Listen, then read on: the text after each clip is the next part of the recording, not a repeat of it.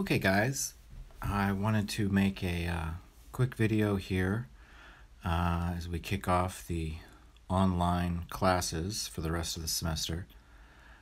This first video will cover the first section on the acid-base chapter, the Bronsted-Lowery concept of acids and bases. We've got some learning objectives here. I'll let you go through those on your own, and I'm going to just jump straight into the content. So on this slide, I'm presenting two ways of thinking about acids and bases. The first way, which is called the Arrhenius concept, states that an acid is a species that increases the concentration of H+ in aqueous solution, and a base is a species that increases the concentration of hydroxide in solution. And so I've given two examples, one of an Arrhenius acid. Over here we have perchloric acid, and when it dissociates in water, it forms H+ cations and perchlorate ions. And so because the perchloric acid forms H+ in solution, we call it an acid. Here, in the second reaction, sodium hydroxide, it dissolves readily in water to give us sodium ions and hydroxide ions. And because sodium hydroxide produces hydroxide ions in aqueous solution, we call it a base. A different way of thinking about acids and bases involves this Bronsted-Lowery concept, which features a proton transfer reaction. And so that's the fundamental idea in the Bronsted-Lowery concept. In the Bronsted-Lowery definition, an acid is a species that donates a proton in a proton transfer reaction, and a base is a species that accepts a proton in a proton transfer reaction. And so I've taken the same strong acid here from the Arrhenius concept, and then what I'm showing you in this third reaction on the slide is the Bronsted-Lowery way of thinking about how perchloric acid reacts in water. So the perchloric acid reacts with the water, it donates a proton from the acid to the base, the water in this case, and that gives us hydronium ion and leaves behind the perchlorate ion. And so here we have the acid, it's donating a proton, the water is acting as the base. In this next example, we have a weak base, ammonia, which accepts a proton from water. So in this case, the water is acting as the acid, and the ammonia is the base. This gives us the ammonium cation and leaves behind hydroxide. These types of reactions that we're looking at, for acids, they're called acid ionization reactions, and for bases, they're called a base ionization reaction.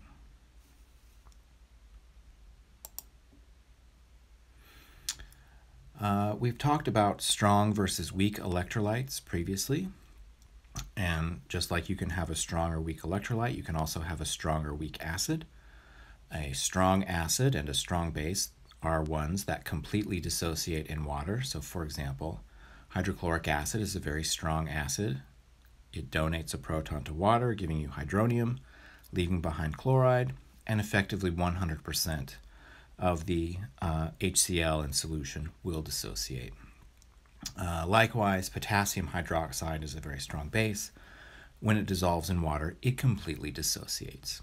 And since it forms hydroxide, we call it a base. On the other hand, we can also have acids and bases that only partially dissociate in water. And the two examples here, these are the quintessential examples of a weak acid, here acetic acid, and a weak base, ammonia. And so these are proton transfer reactions as well. You've got acetic acid donating a proton to water, that gives us hydronium and leaves behind an acetate ion. And then we've already looked at the ammonia ionization reaction. Since these are weak acids and bases, note that we use the double-sided arrow to indicate that both reactants and products are present at equilibrium. And in reality, only a small fraction of the weak acid and the weak base actually dissociate. Most of the acetic acid will be in its molecular form, and most of the ammonia will be in its molecular form. I have a couple more points on proton transfer reactions.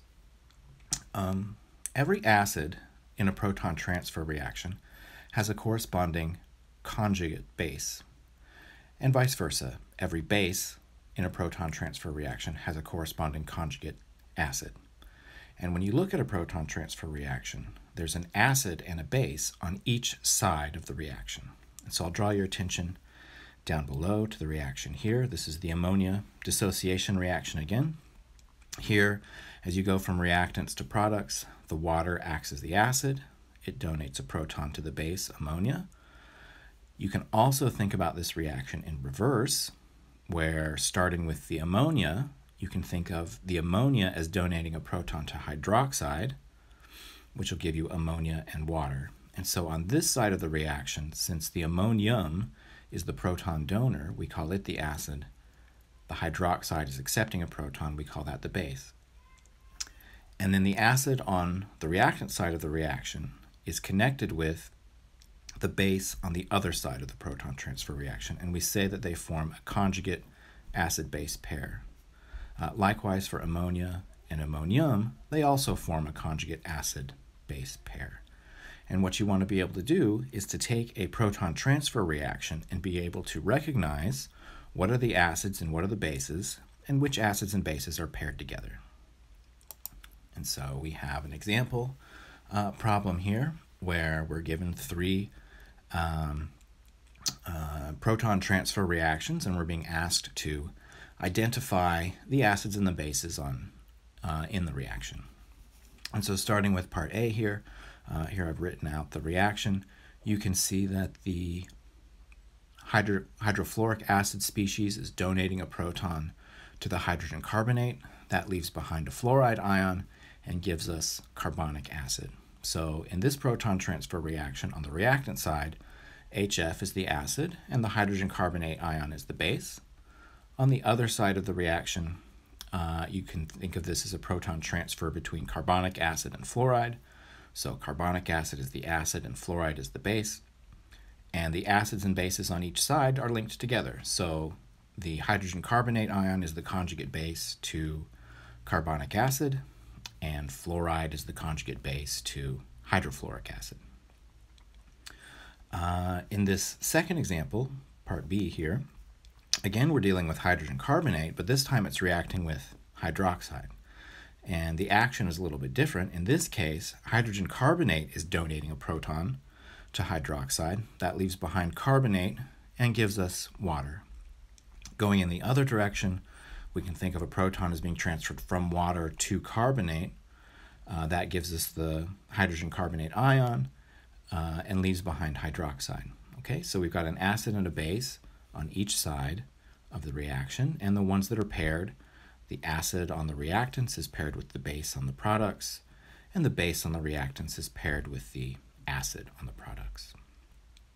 Between the two examples, we see that in one case, hydrogen carbonate acts as a base, and in the second reaction, hydrogen carbonate acts as an acid. And species that can act as either an acid or a base are called amphiprotic. And I have a separate slide on that in a few seconds. Before we get to that, we're going to talk about the so-called autoionization of water, or self-ionization. Water can dissociate on its own. So if you have a sample of pure water, some of the water will transfer a proton to another water. This will give you hydronium and hydroxide in aqueous solution. And this is a reversible reaction. And we can write, for any reversible reaction, we can write an equilibrium constant expression for it. In this case, this reaction is so important, it gets its own equilibrium constant symbol. So we call it a Kw, as opposed to a Kc, which we've used in our previous discussions. And just like any equilibrium constant, it can be expressed as the product concentrations raised to their stoichiometric coefficients divided by the reactant concentrations raised to their stoichiometric coefficients. But in this case, the reactants are pure liquids, and as we know, we don't include pure liquids or pure solids in the equilibrium constant expressions. So we just end up with a product of the ion concentrations, and that's why this is called the ion product constant for water. At 25 degrees Celsius, the Kw value is 1 times 10 to the minus 14, which is very, very small. And what that means is that this equilibrium reaction at 25 degrees Celsius is very much shifted to the reactant side of the reaction. So not very much water dissociates to form ions. That Kw value, it does depend on temperature. And so as you change the temperature, the value of Kw will also change. You can also do things like add additional acid, so you can drop some hydrochloric acid into water, or you can drop some sodium hydroxide into water, and what that's going to do is it's going to change the hydronium and hydroxide concentrations. However, the concentration of hydronium and the concentration of hydroxide that you have at equilibrium will always satisfy this Kw expression. So this statement is always true no matter what aqueous solution you're dealing with. In this example problem, we're going to use the Kw expression to first find the hydronium and hydroxide concentrations in pure water at 25 degrees Celsius. So I've written out the autoionization reaction for water, and based on the stoichiometry, you can see that for every pair of waters that react with one another, you're going to get 1 hydronium and 1 hydroxide. So the concentration of hydronium must equal the concentration of hydroxide for pure water. We can use that in the Kw expression. So we take the Kw equilibrium expression, and we can substitute in for the hydroxide concentration. And we'll wind up with Kw equals the hydronium concentration squared. Since we know the value of Kw, we know that the concentration of hydronium squared is equal to Kw. By taking the square root of both sides, we can find the hydronium and the hydroxide concentration equal to 1 times 10 to the minus 7 moles per liter. These relationships here are very important in aqueous chemistry, and so really you should be committing this entire set of equations to memory. That is, you need to know what is the autoionization reaction for water.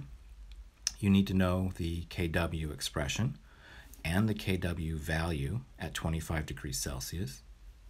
And then you need to know at 25 degrees Celsius the concentration of hydronium and the concentration of hydroxide in pure water is 1 times 10 to the minus 7 moles per liter. For this follow-up problem, which I haven't solved on the slide here, what would happen if you change the temperature? Well, that would change the equilibrium constant. In this case, it increases, and you would solve the problem in the same way. The only difference is that you would replace the 1 times 10 to the minus 14 with this new value of 2.4 times 10 to the minus 13. And you're going to get different concentrations for the hydronium and hydroxide concentration. Here we've got another example using the Kw equation. This time we have a solution of carbon dioxide dissolved in water. Carbon dioxide forms hydronium. Okay, and in this case we have a carbon dioxide solution that has a concentration of hydronium equal to 2 times 10 to the minus 6 moles per liter. And we're being asked to find the concentration of hydroxide. So using the Kw equation, we see that the Kw equation relates the concentration of hydronium to the concentration of hydroxide. So we can solve the equation for the hydroxide concentration. That gives us Kw over the hydronium concentration. We can substitute in those numbers, and then this gives us the hydroxide concentration. In this case, 5 times 10 to the minus 9 moles per liter. So given the hydronium concentration, you can find the hydroxide concentration, and in a different problem, you could be given the hydroxide concentration, and then you could solve for the hydronium concentration. And this will always work no matter what type of aqueous solution you're working with. This statement is always true. And at 25 degrees Celsius, this is the value of Kw that you would use. Here's my slide on amphiprotic species. So an amphiprotic species is one that can act as either an acid or a base. A prime example of an amphiprotic species is water. In this case, water is acting as an acid. It's donating its proton to ammonia. However, in this reaction here, water is acting as a base. The acetic acid is donating a proton to water. So water is the prime example of an amphiprotic species. Other species, like we've looked at already, hydrogen carbonate and hydrogen sulfate, which are acidic anions, these are usually amphiprotic as well. In this example here, what we're going to be doing is looking at reactions of amphiprotic species where in one case the hydrogen sulfite ion is acting as an acid with hydroxide, and in a second case it's acting as a base with hydroiodic acid. So here we've got in this first reaction the hydrogen sulfite ion is acting as an acid with hydroxide. It's donating its proton. That's going to give us water, and it's going to leave behind the sulfite ion. In this second case, the hydrogen sulfite ion is acting as a base. The hydroiodic acid donates a proton to the hydrogen sulfite ion.